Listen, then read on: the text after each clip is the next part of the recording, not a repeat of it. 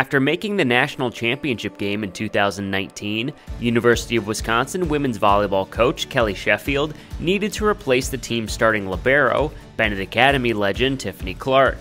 Clark was graduating after an honorable mention All-American season at the position. Her fiery competitiveness would be tough to replace for the Badgers, who had taken down top-seeded Baylor in the Final Four before falling to Stanford in the championship match.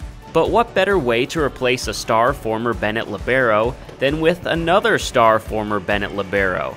Enter Lauren Barnes, who had transferred from the University of Minnesota before the 2019 season.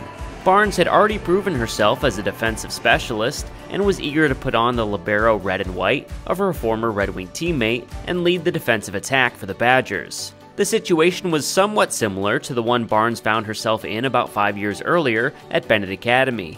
Lauren never stopped working. She was one of the hardest working kids. Never stopped believing in herself. But really her work ethic, wanting to be in the gym, wanting to listen, wanting to get better, really made her what she is today. She served as the team's starting libero as a junior in 2015, while Tiffany Clark was an outside hitter for the sectional champions. As a senior in 2016, Barnes was an all-conference selection, racking up over 500 digs. She and teammates like Sarah Nielsen, Lily Johnson, and Veronica Snelling helped the Red Wings to another regional championship that fall. After playing her first 2 seasons as a defensive specialist at Minnesota in 2017 and 2018, Barnes transferred before the 2019 season to join Wisconsin on their run to the national title game. The 2020 season was pushed to the spring of 2021 due to the COVID-19 pandemic, but it was worth the wait for the Badgers.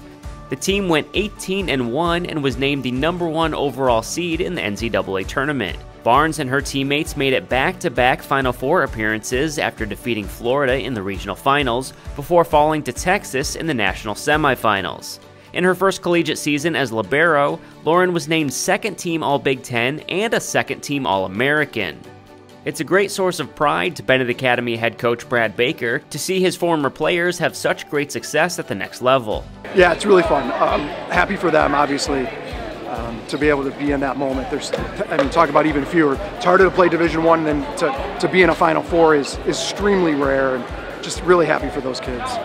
The NCAA granted athletes an extra year of eligibility due to the pandemic, and many Wisconsin seniors, including Barnes, decided to return for one more season this fall.